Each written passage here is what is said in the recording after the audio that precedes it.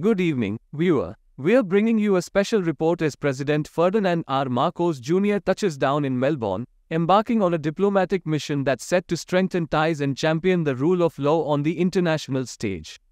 Last night, the Philippine flag was flown high at Melbourne Airport as President Marcos and First Lady Liza Araneta Marcos were greeted with the warm hospitality of our Australian friends.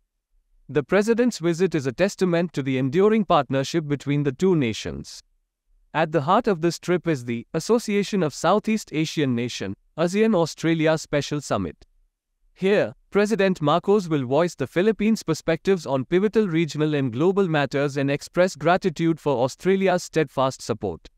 The President's schedule is packed with strategic bilateral meetings, including dialogues with Cambodian Prime Minister Hun Manet and New Zealand's Christopher Luxon. These discussions are crucial to bolstering ASEAN's collaborative framework.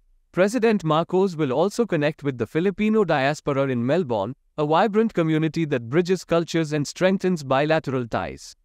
Furthermore, he's championing Philippine business interests at the Philippine Business Forum, organized by the Department of Trade and Industry.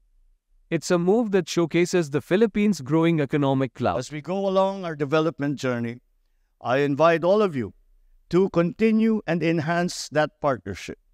When you think growth, think Philippines, so that together we will reap the benefits of robust, sustainable, and inclusive growth for our businesses and for our peoples.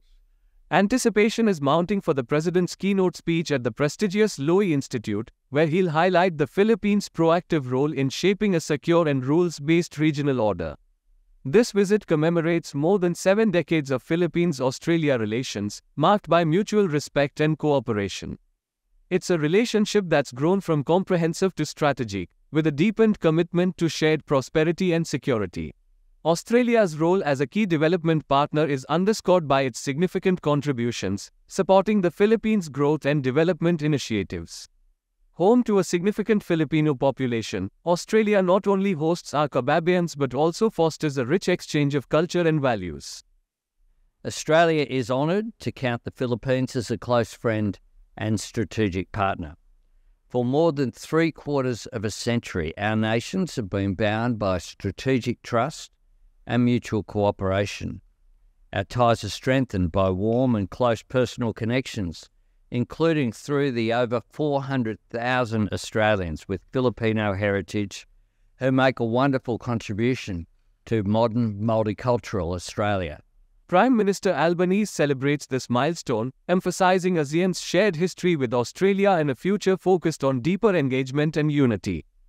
In 2024, we will celebrate 50 years of partnership between Australia and ASEAN. To commemorate this important anniversary, it will be my great honour to welcome ASEAN leaders to Melbourne in March next year for an ASEAN-Australia Special Summit. I look forward to hearing your priorities for ASEAN-Australian cooperation today. I thank you. Stay with us as we continue to provide comprehensive coverage of President Marcos Jr.'s visit to Melbourne. Hit the subscribe button for more updates, and don't hesitate to join the conversation in the comments below. Thank you for watching.